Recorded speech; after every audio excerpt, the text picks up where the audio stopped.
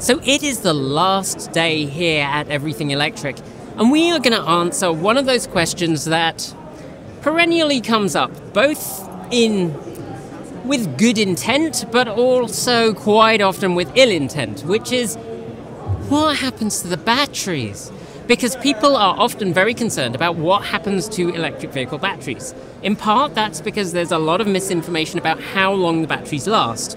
As we know, batteries now last much longer than expected, and really this lifetime question becomes much, you still need to recycle them, but it's not the, oh, I need to recycle them after a couple of years, which is often commented on.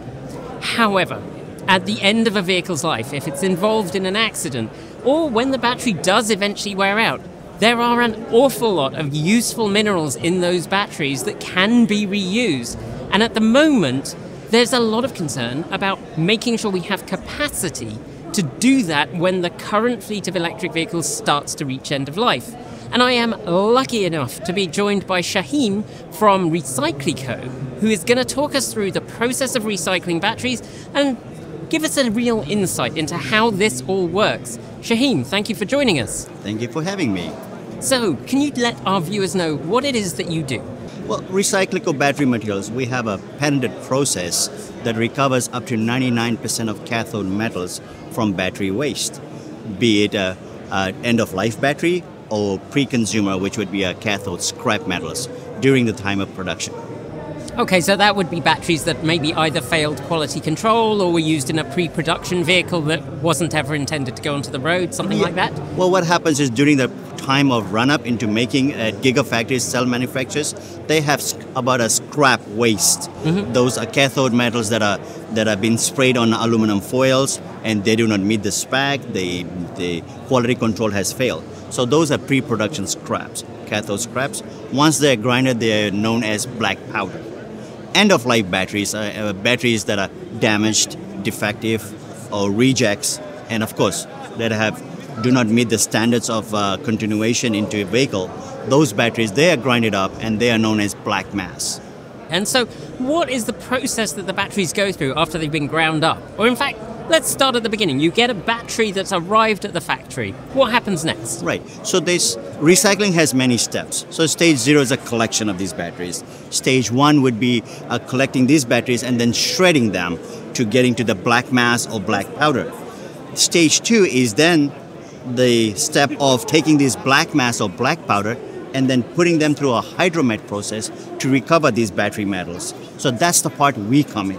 Our process starts after black mass and at black powder level, the cathode scraps. Cathode is where our biggest focus is. Those are the lithium, nickel, cobalt, manganese in these batteries. So what we do is we go through a leaching process, impurity removal process, then electrolysis. It goes through a reactor. And what we do is we separate the carbon or the graphites or the anodes from this black mass. And what we are left with is basically, MHP, the lithium, nickel, cobalt. We separate the lithium solution out first and we get our lithium hydroxide or lithium carbonate. And then what we are left with is precursor material, which is commonly known as PCAM.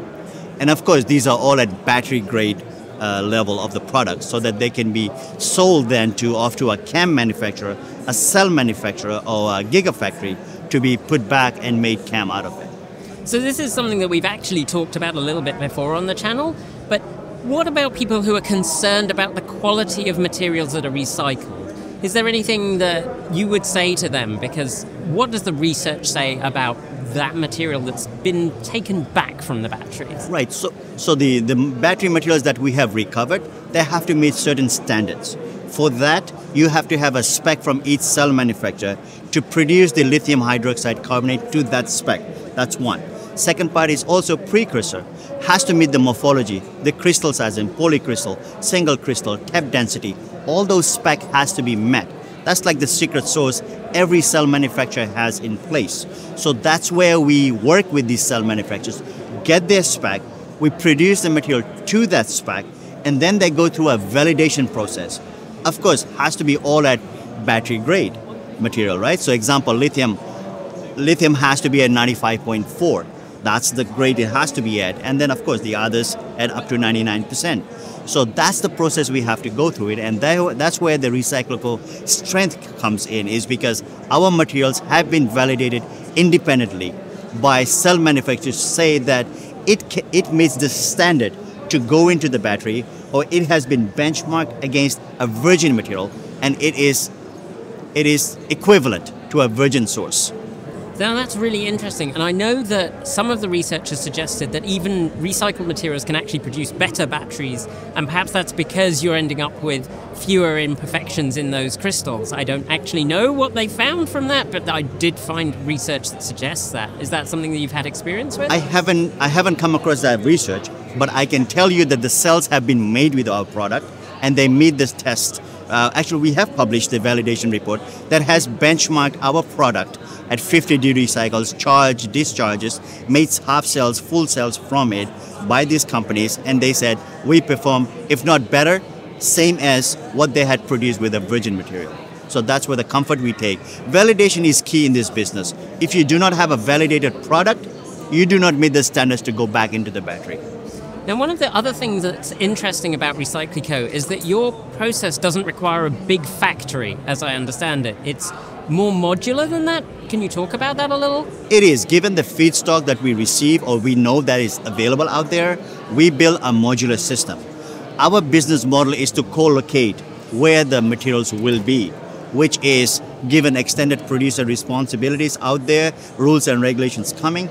They can be co-located to where the cell manufacturing is going to happen. So our idea is to build modular system that can be expanded as feedstock increases. So we co-locate, we process the material over there, and we give it back to the cell manufacturer to be put back into making batteries.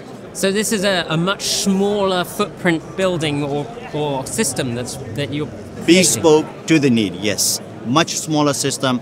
You know, the idea of building an independent recycling facility and hoping the feedstocks will come, it just introduced a lot of impurities, a lot of mixed bags of products that we have to clean and process. So we have a much cleaner process, homogeneous material that been processed at the location. Yeah. So have you got any deals that you can talk about with companies to start installing this system? Yes, so our first commercial scale-up that we have engaged in is in Taiwan. The partner that we have partnered with as a joint venture is a 50-50 joint venture. That's where our first commercial scale-up is going to happen, and that's where it's happening right now. It's being designed right now, and that our partner is already embedded in with this battery material supply industry and the cell manufacturers in Taiwan. So that's we're excited about the first commercial scale-up happening in Taiwan right now. That must be a really exciting time for you to be scaling up at this way. It is, and we have learned a lot. So we have gone through our R&D process, our pilot project, and then we built a commercial-grade mini commercial demonstration plant. So we were able to scale up from there, and it allows us to scale up as the feedstock increases. You know, we can add lines. We have a 2,000 metric ton units design, and we can keep adding lines as the feedstock increases. So that way, it's not like build a huge one and batteries will come.